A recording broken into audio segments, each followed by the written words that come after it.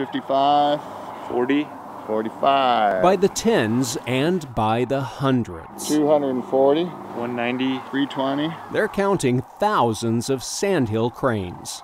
That's 320. 170. This avian arithmetic is conducted by the Arizona Game and Fish Department. The goal is an estimate of the total number of Sandhill cranes that spend their winters in southeastern Arizona. Go 200 on that.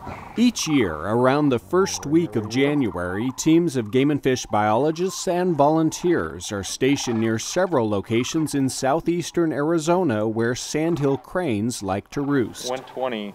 120. Early each morning, waves of cranes leave their roosting sites in search of food, a perfect opportunity to count them. The waves start in rather 35 in rather small flocks of 5 or 10 or 50. But as the morning progresses, the waves of cranes become numbers so numerous that we can no longer accurately count individuals. So we're estimating them typically in blocks of 10.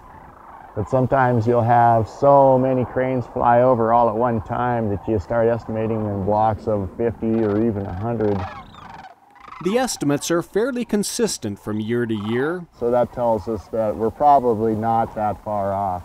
And this location is always the busiest. It's near Whitewater Draw, the primary roosting site for Sandhill cranes in southeastern Arizona. It's a 1,500-acre property, almost 2.5 square miles, owned and managed by the Arizona Game and Fish Department. It's also one of the Audubon Society's globally important birding areas, a mix of wetlands and grasslands that support an abundance of birds and other wildlife. It's awesome. I've never seen so many birds and all in one spot ever. I like to take pictures of birds. And in Arizona, there's an abundance of birds that we can find. That's why we're here. Of course, the big draw to Whitewater Draw is the Sandhill cranes. Yeah, they're flying off. Something's caught their attention. They were coming in like 30, 50, 70 in a flock, you know, from different parts on the sky, and they were just so awesome to watch come in. People come from far away to see them. We're from Coeur d'Alene, Idaho. Well, I'm from Escondido, California. My friend Darwin is from Tucson. Get a lot of locals, get a lot of people from all over the world. We are from Victoria, British Columbia in Canada. Yeah, we on average will have 5,000 sign-ins in a year's time.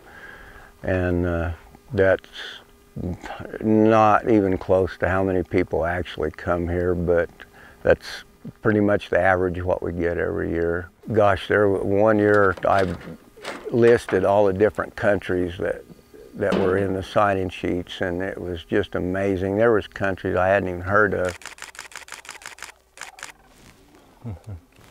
Been getting some good shots? Yes, I think so, yeah. Give me lots of opportunities anyway. The cranes start showing up in October, and they stay through most of February.